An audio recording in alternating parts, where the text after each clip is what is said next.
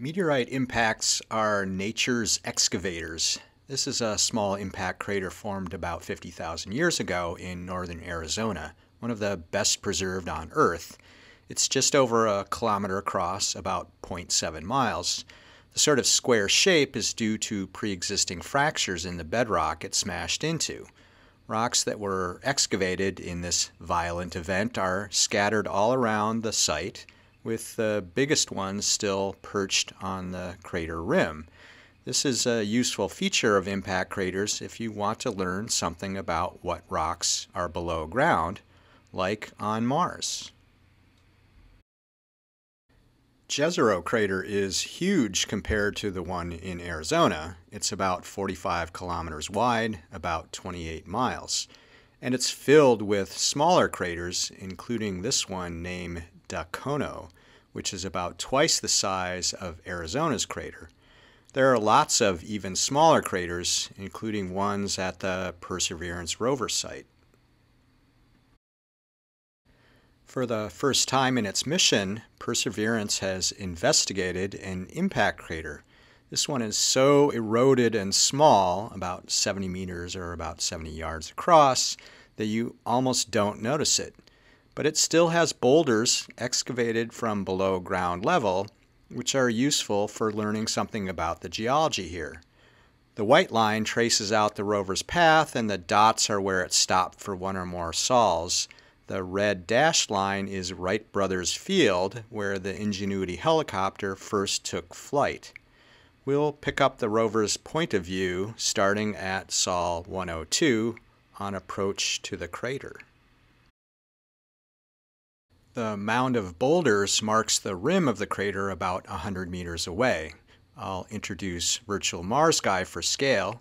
This set of NavCam views documents the slow approach over multiple sols.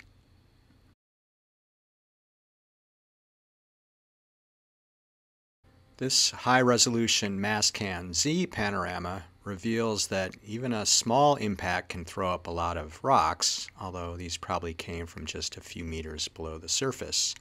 There's one that really pops out because it looks a bit like a face. Here's Virtual Mars Guy for scale.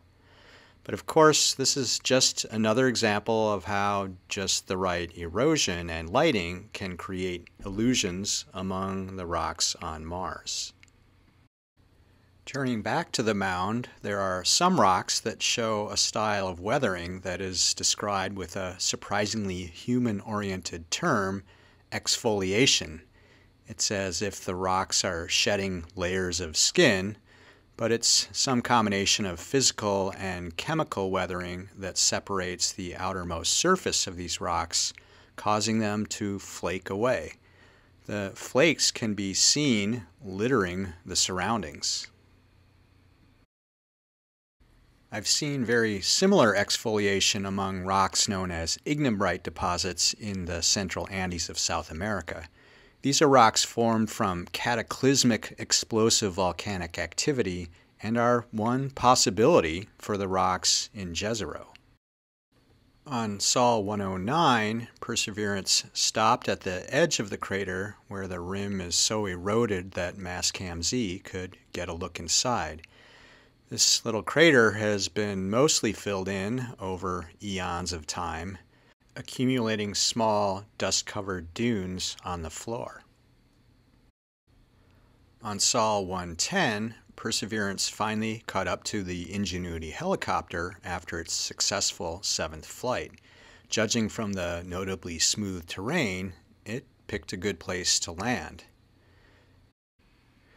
With this flight, Ingenuity has now flown more than 280 meters away from its original home field.